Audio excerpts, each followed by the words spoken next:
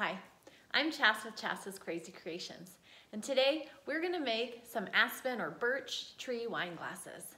Let's get started. For this project, you'll need a wine glass, some black and white apple barrel multi-purpose paint, and a paintbrush. Start with an alcohol prep pad and wipe the entire glass clean. This will free it from all oils and dirts.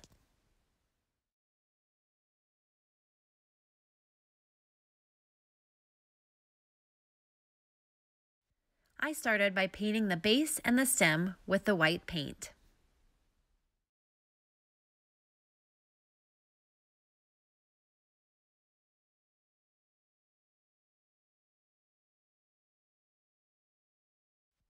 To eliminate brush strokes on the bottom, I pounced my paintbrush up and down to give it a more textured look. From the base up to the top of the glass, I started painting branches.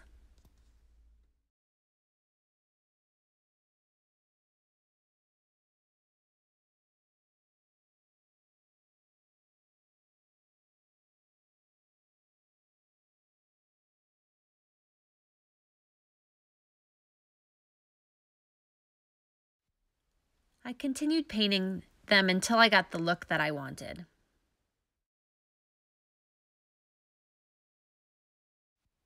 Let the white paint dry completely.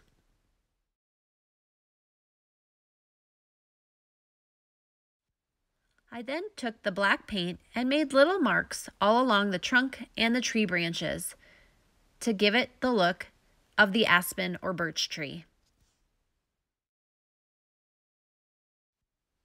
I continued until I got the look that I wanted all over the entire glass.